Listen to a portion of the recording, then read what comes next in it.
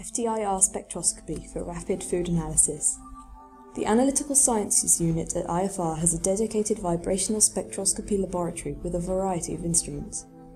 The Nicolay Magna IR860 is a step-scan FTIR spectrometer with 2 sample stations. This instrument can be used for complex time-resolved measurements, but it is also our instrument of choice for high-throughput analysis of food and food products. Here, the spectrometer is being used to analyse vegetable oils. FTIR spectroscopy is a powerful tool for chemical analysis because mid-infrared spectral bands are highly characteristic for many chemical compounds. This allows us to answer questions such as what it is made of, or is it pure? A key feature of our spectrometer system is the sampling accessory, which comprises a diamond crystal set in a steel plate. When a sample is placed onto the crystal surface, infrared light leaks through and gathers information on the chemical composition of the contacting material. FTIR analysis is very quick and reproducible.